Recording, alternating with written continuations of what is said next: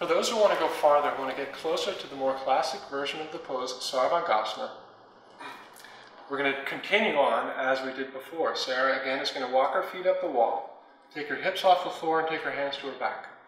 You can see she's being very thorough on getting the outer shoulders to roll underneath her, getting the flesh of the outer arms strongly underneath her, and her hands are firm on her back.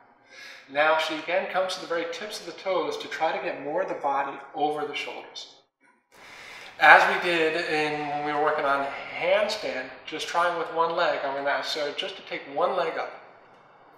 She takes that leg up and she reaches it towards the ceiling, and again, using the leg to motivate, lengthen the spine. And then I'm going to ask her to switch legs.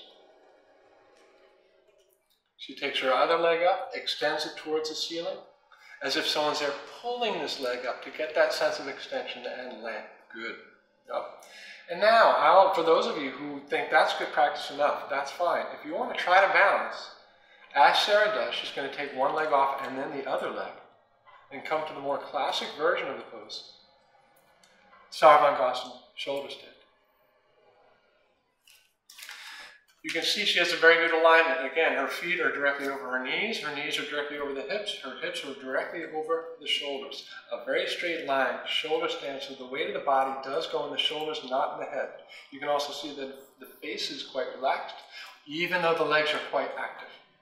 And again, you want to create this sense that you're being pulled up by the legs. The legs should be doing work, and the legs should get tired before anything else does in this pose.